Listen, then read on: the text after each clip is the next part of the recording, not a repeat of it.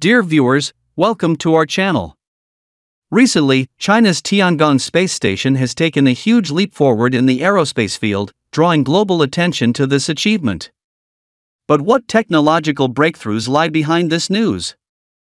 How will China's development in space chip technology impact the world's aerospace landscape? Meanwhile, how will the US cope with the challenge posed by China while using outdated chips in space?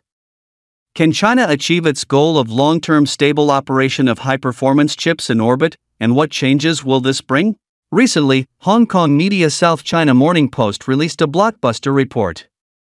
Against the backdrop of China's continuous breakthroughs in the aerospace industry, China is leveraging its Tiangong space station to test various chip processors, gaining a brand new technological advantage.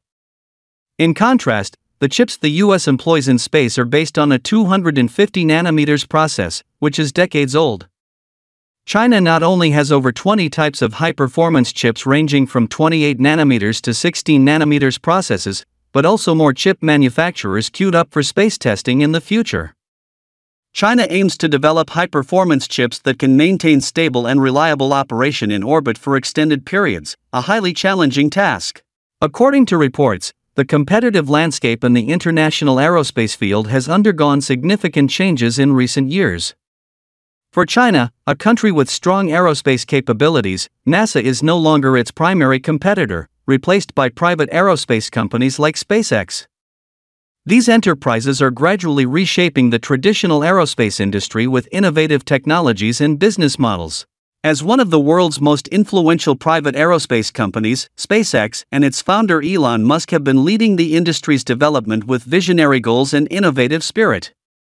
The company has successfully developed a series of rockets and spacecraft such as Falcon 1 and Falcon 9, realizing reusable rocket technology and significantly reducing the cost of space exploration. Additionally, SpaceX plans to achieve the goal of man landing on Mars in the coming years, demonstrating the formidable strength of private aerospace enterprises in the space domain. Meanwhile, China is actively responding to this challenge by striving to enhance its aerospace capabilities. In addition to continuing to strengthen cooperation with traditional aerospace powers like Russia, China is also actively promoting the development of private aerospace companies. In recent years, Chinese private aerospace companies such as Blue Arrow Aerospace and Interstellar Glory have emerged and achieved a series of significant breakthroughs, injecting new vitality into China's international aerospace industry. In the field of satellite communication, China plans to build a Starlink-like system in the outer layer of the Earth's atmosphere in the coming years. It is reported that China's Starlink project will involve multiple private aerospace companies and aims to provide high-speed internet services covering the globe. The implementation of this project will further promote the development of global satellite communication technology to meet the growing demand for high-speed, high-quality networks. Experts suggest that the demand for high-performance, low-cost space-grade chips will grow rapidly worldwide. With the rapid development of space exploration and satellite communication, the demand for high-performance chips will continue to rise. To meet this demand, aerospace companies and research institutions worldwide are intensifying the development of new space-grade chips to improve the performance and reliability of aerospace equipment. In this process, China is expected to leverage its advantages in the semiconductor industry to make greater contributions to the development of the global aerospace industry. According to the regulations of the International Space Station, countries conducting experiments in space must publicly disclose detailed and effective information obtained in space. This is because items that can be experimented within the space station usually have a high degree of confidentiality, and arbitrary disclosure may cause trouble for chip testing involving national and technological secrets. However, this has also become a means for the US to implement space hegemony, brazenly stealing other countries' experimental data. For China, NASA is no longer a worrying opponent because their Starlink satellites use a large number of cheap commercial chips, whose lifespan is usually not very long. To enhance the advanced nature and prudence of relevant technologies, Chinese aerospace engineers also hope to adopt artificial intelligence technology to obtain higher processing capabilities to meet the needs of space applications. Additionally, they also consider that with the increase in the number of transistors on chips, they will be more susceptible to interference from cosmic high-energy particles, affecting the accuracy of calculations and information storage. In summary, the continuous breakthroughs in chip technology signify that China's rise in this field is unstoppable, but the US remains adamant. As the command center for China's chip war, the U.S. Department of Commerce enacted multiple measures in 2023 to almost entirely encircle and contain China's chip industry. The U.S.'s purpose is clear: it hopes to halt the development of China's high-tech industry through the chip war to maintain its absolute superiority and dominance in the high-tech field, which is a necessary means to solidify American hegemony. After Biden took office, although many policies of the Trump era were overturned, the chip war against China was not cancelled, and the means were even more ruthless than those of Trump. After the chip war broke out, the U.S. adopted a multi-pronged approach, signing secret agreements with Japan, South Korea, and the Netherlands to jointly sanction China's chip industry, maximizing the prevention of China's chip development. It's clear that the U.S. is betting that China won't retaliate. But how could that be possible? In July 2023, China announced the implementation of export controls on germanium gallium materials, which are important semiconductor materials, and China has almost monopolized the entire industry chain of this material. Therefore, the U.S. is difficult to avoid. After the implementation of control measures, many U.S. products manufacturing encountered problems, thoroughly experiencing what it feels like to be sanctioned. Since 2014, China has vigorously supported the development of the semiconductor industry. After related enterprises reached the world's leading level in the 5G communication field, the U.S. began to worry that the use of Chinese equipment in domestic 5G communication networks might threaten national security.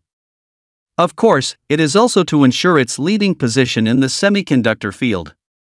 Since 2018, the U.S. has taken a series of control measures against Chinese companies, weaponizing the semiconductor supply chain and strictly controlling China's access to high-computing GPUs and so on. The U.S. export control measures against mainland China have undergone a step-by-step escalation process. On the one hand, the U.S. Department of Commerce restricts China's access to high-computing GPUs for training artificial intelligence in the artificial intelligence industry. On the other hand, unprecedented bans have been imposed on advanced process logic and storage chips as well as supercomputing centers. The control measures against leading chip companies in China are even stricter. However, although the U.S. legal system is complex, it is not an impregnable net. Faced with newly enacted regulations, Chinese companies can, with the assistance of professionals, use exceptions, exemption periods, and other rules in compliance to ensure that their business is not affected. Finally, it is worth mentioning that in the first half of last year, ASEAN replaced the EU as China's largest trading partner, thanks to China's industries and investments going global and moving to these places. These regions will also import a large number of equipment from China to match their industrial layout. Finally, Chinese chips will achieve a complete supply chain in various regions. Since the US is determined to fight a chip war with China, let's see who will have the last laugh. The rapid development of China's Tiangong space station cannot be separated from the strong support and long-term strategic planning of the Chinese government for the aerospace industry. China started its manned space program in the 1990s and gradually established its own space station system. After years of effort, China has successfully launched multiple space laboratories and manned spacecraft, laying a solid foundation for the construction of the Tiangong space station. The advancement of China's aerospace technology is also one of the important reasons for the rise of China's aerospace industry.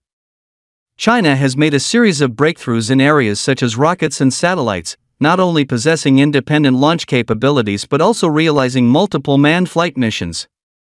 These achievements have earned China's aerospace industry widespread recognition and respect internationally. In contrast, the U.S.'s loss of dominance in the Starlink project may be related to the development of China's aerospace industry.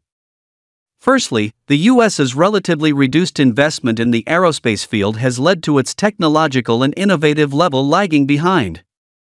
Secondly, the lack of long-term strategic planning and sustained funding support for space exploration in the U.S. has resulted in slow project progress. Furthermore, the rapid development of China's aerospace industry has brought competition pressure to the U.S., forcing it to accelerate its pace. The comprehensive rise of China's aerospace industry cannot be ignored in its impact on the global landscape. Firstly, China's successful experience will provide references and benchmarks for other countries and regions in the aerospace field, promoting the progress and development of global aerospace technology. Secondly, the rise of China's aerospace industry will promote cooperation and exchanges among countries, strengthening mutually beneficial relations between nations. Finally, the rise of China's aerospace industry will also provide support and guarantee for China to play a greater role in international affairs. The rise of China's Tiangong space station and the loss of dominance by the US's Starlink project are significant events in the current aerospace field. The reasons behind this involve national strategies, technological progress, and competitive pressure. With the comprehensive rise of China's aerospace industry, the global aerospace landscape will undergo significant changes, which will have far-reaching effects on international politics, economy, and technology trends. In conclusion, let me summarize for the readers, hoping you have gained some insights and reflections. This video first showcased the significant progress made by China's aerospace industry, reminding us to pay attention to and respect the achievements of other countries in the field of technology. Secondly, the article discussed the competition between China and the US in aerospace technology and chip fields, prompting us to think about the global technological landscape. Furthermore, the article revealed the connection between aerospace technology and the semiconductor industry, making us realize the importance of technology in national security and development. We will continue to explore the latest developments in China's aerospace industry and the impact of aerospace technology on the world. At the same time, we will also pay attention to the dynamics of other countries in the field of technology, continuously learning and thinking, jointly promoting technological progress, and achieving sustainable development of human society. Today's video ends here. Stay tuned for the next exciting content. Bye-bye. Bye-bye.